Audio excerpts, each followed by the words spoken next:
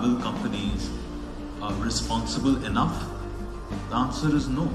Most of the young leaders who are managing these businesses genuinely are interested in trying to make it better.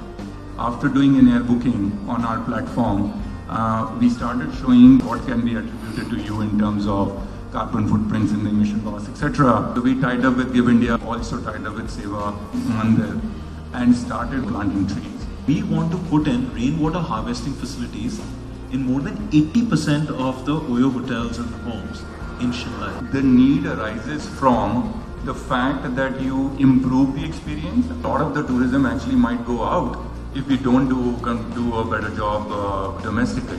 If we don't do our bit, those destinations won't be around. There will be no tourism hospitality business.